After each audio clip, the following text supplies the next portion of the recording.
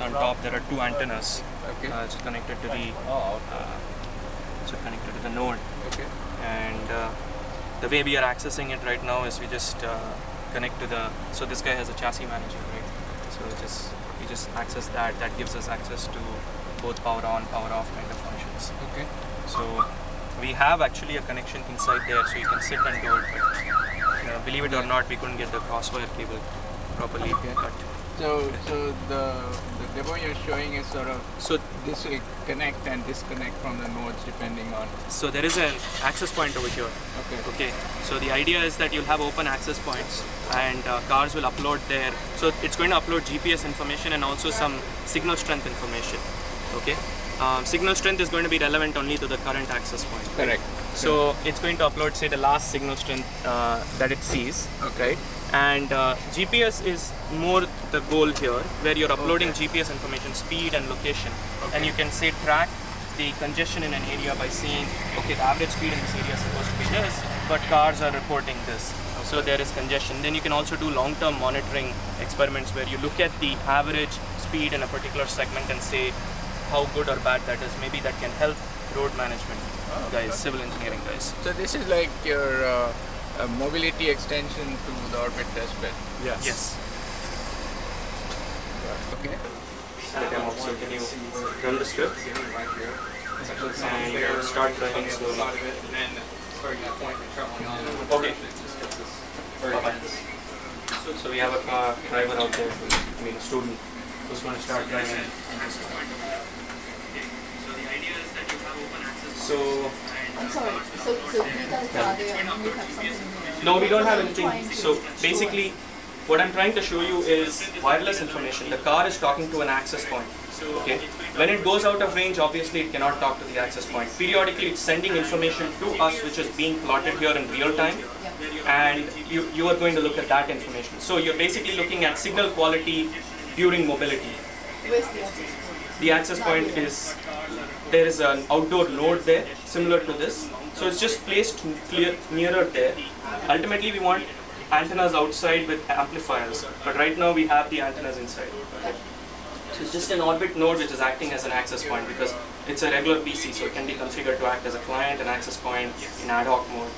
So all this can be done. So it's just two orbit nodes talking to each other, except that one of them is inside a car and moving.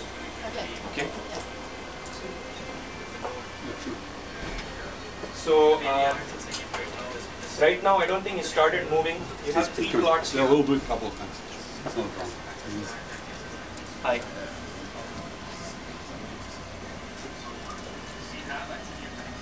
Is that going to be updated in real time? So this is real time right here. I don't have the feed over there.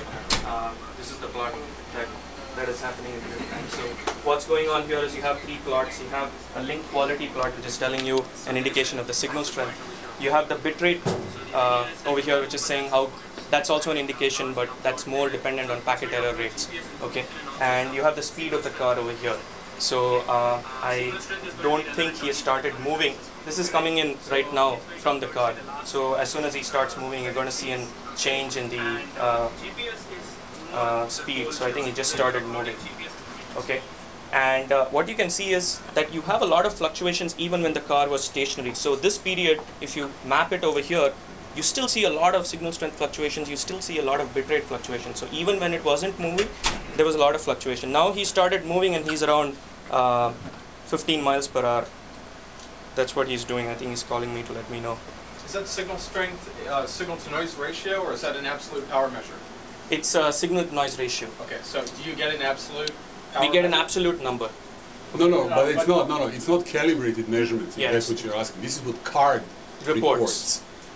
And that's fine, but just what it's trying to record is a signal to noise ratio, Essentially. not an absolute No, signal not an ratio. absolute signal Thank you. power. Okay. But it is, the way it's done is that they measure when there is, the RSSI is defined as a fraction of the received energy when you detect the proper packet, and then compared to the noise floor.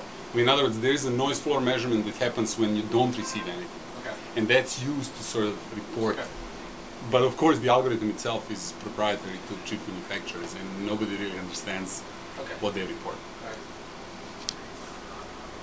Okay, so he's now moving. What he's going to do is he's probably going to go out of range and come back, and you're going to re-establish connectivity.